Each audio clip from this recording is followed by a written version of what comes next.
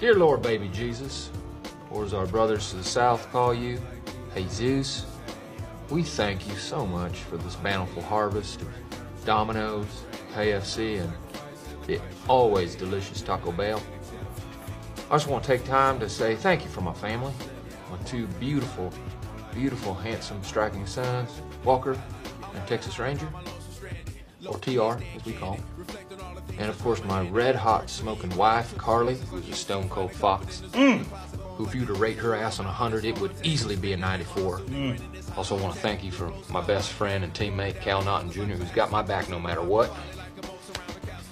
Shake and bake. Dear Lord, baby Jesus, we also thank you for my wife's father, Chip.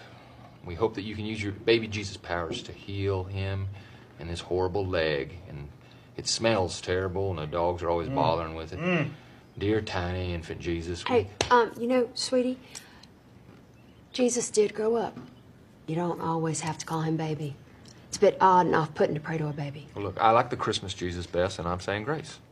When you say grace, you can say it to grown-up Jesus or teenage Jesus or bearded Jesus or whoever you want. You know what I want? I want you to do this grace good so that God will let us win tomorrow.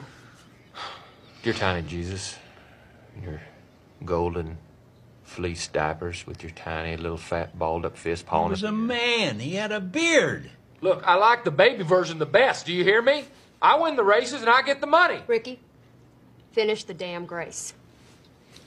I like to picture Jesus in a tuxedo T-shirt because it says, like, I want to be formal, but I'm here to party, too.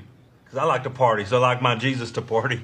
I like to picture Jesus as a ninja fighting off evil samurai. I like to think of Jesus, like, with giant eagle's wings and singing lead vocals for Leonard Skinner with, like, an angel band. And I'm in the front row, and I'm hammered drunk. Hey, Cal, why don't you just shut up? Yes, ma'am.